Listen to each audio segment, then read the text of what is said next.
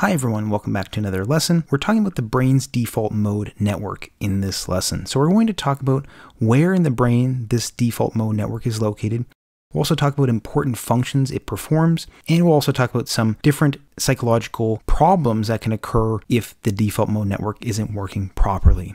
So the default mode network is a pattern of brain activation that occurs during a resting state. So it's different brain structures that activate together when we're in a resting state. And during states of focus or attention, the default mode network becomes deactivated. So this default mode network was actually originally found accidentally in other brain imaging studies where they had patients doing some cognitively stimulating activity, and then in between each of those activities, researchers noticed this pattern of brain activation that occurred during rest. So this is where we see the default mode network. Now, when the default mode network is activated, there are particular structures in the brain that become activated. That's that pattern of brain activation we talked about before.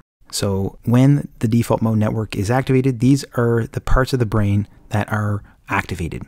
More specifically, those locations include the dorsal medial prefrontal cortex, which is this location here in the frontal lobe of the brain, the ventral medial prefrontal cortex, which is this area of the frontal cortex, the inferior parietal lobes, which are on the inferior aspect of the parietal lobes, which is this lobe here of the brain, the temporoparietal junction, which is the junction between the temporal lobe and the parietal lobe, the posterior cingulate cortex, which if we were to split the brain in two and look between the two hemispheres, the posterior cingulate cortex is this area here. And then the hippocampus is also a part of the default mode network, which is not in the diagrams we've shown. So these particular structures in the brain that become activated occur bilaterally. They occur in both hemispheres. And it has been noted that the default mode network is more activated in particular age groups. So it's more activated in adulthood as compared to very young childhood and very old age. So the extremes of age seem to have lower activity of the default mode network. And these structures seem to be more highly associated and more interconnected with each other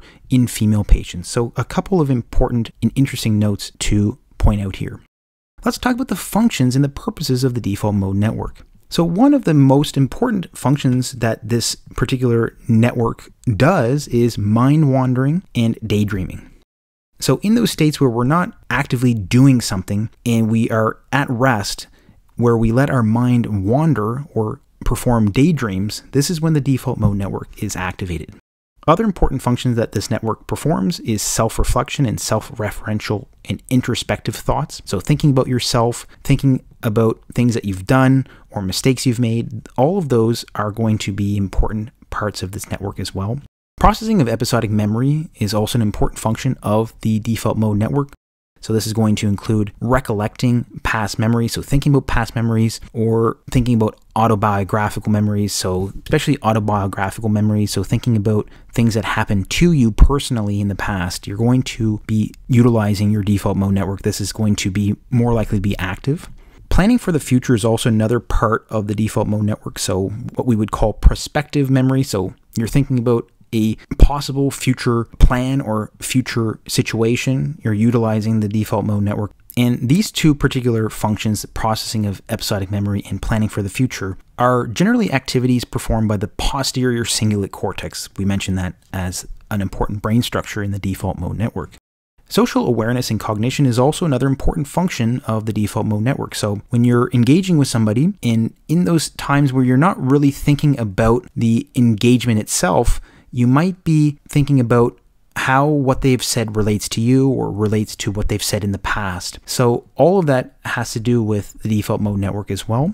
And kind of abstracting a general idea from what we've just mentioned, the default mode network seems to play an important role in integrating past information with the current situation you're in and also helping to plan for the future. So it's involved as a sort of function of interplay between what you've heard and what you know before and what you're experiencing now and what you're going to do in the future. So that all ties in with some of the processing of episodic memory, planning for the future, and social cognition. So if you know somebody, what they've said in the past, you can input that into the current situation you're engaging in. So all of that has to do with, again, integrating past information with your current situation for ability to plan for the future.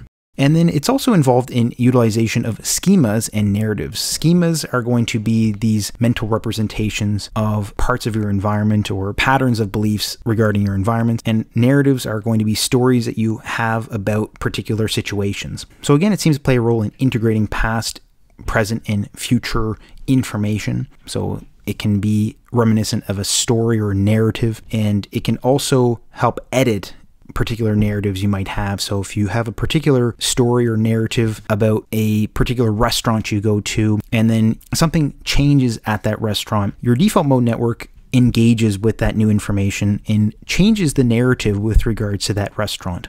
So that is one interesting aspect of this pattern of activation of the brain, how it can modify certain narratives or stories you might hold about certain situations. So that's a lot of information. It's maybe hard to understand exactly what the default mode network is doing, but what we can take away here is that when the default mode network is deactivated or has lower activity, this is when the brain is engaging outwardly. We can think of it engaging outwardly.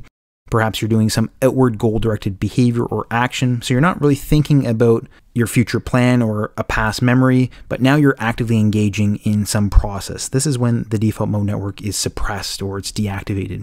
Whereas the default mode network is activated when you're thinking inwardly. So inward or introspective thinking or planning. So this is the way you can sort of remember when the default mode network is either deactivated or activated. So the default mode network is deactivated when you're actively or cognitively engaged in some activity. You're not thinking about any past memories. You're not wandering in your thoughts. You're simply focused on that task. Whereas when you're at a resting state, you're not focused on any particular task. Your mind is wandering. You're thinking about the past. You're thinking about the future. That is when the default mode network is activated. So I hope that helps as a way to remember when it's activated and deactivated. Now let's talk about the default mode network and associations with psychopathology. Now, it has been found that default mode network activity is altered in patients with major depressive disorder. For instance, it has been found that there is higher default mode network activity found in patients who are more likely to ruminate. Ruminating is when you're thinking about something that bothers you, perhaps a past memory that is troubling you, and you're thinking about that over and over and over again. That's rumination, and that's more likely to occur if you have higher default mode network activity. It has also been found that individuals with higher neuroticism, this is one of the big 5 personality traits, so this is the trait that indicates high negative emotion. If someone has higher neuroticism, they are more likely to show higher levels of default mode network activation when hearing criticism as compared to patients with lower neuroticism. So in those patients, they hear criticism from somebody, some personal criticism, and they keep thinking about it over and over again. They keep ruminating on that criticism. So it's recollecting that past autobiographical memory over and over and over again. And that's, again, part of the default mode network. So we see higher levels of default mode network activation in those individuals. It's also been demonstrated that individuals with generalized anxiety disorder have dysfunctional default mode network activity as well. So we mentioned before that the default mode network is involved in thinking about the future. So in patients with generalized anxiety disorder, they may be thinking about the future, certain anxiety-provoking things that are bothering them with regards to their future. So in those patients, they may have higher default mode network activity because they're thinking about some future possibility that is causing them anxiety, for instance. And then it's also been noted that there is structural and functional issues in the default mode network in patients with autism spectrum disorder as well. So this makes sense. As mentioned before, the default mode network is involved in social awareness and social cognition. So remembering, being aware of what the person that you're interacting with now said to you before, and also what they're saying to you now, and putting that together and interacting with the person is all going to be important with regards to the default mode network. So this makes sense that we can see particular issues in autism spectrum disorder in the default mode network. Please check my lesson on brain language areas and check out my other lessons on other brain anatomy topics. If you haven't already, please like and subscribe for more lessons like this one. And as always, thanks so much for watching, and hope to see you next time.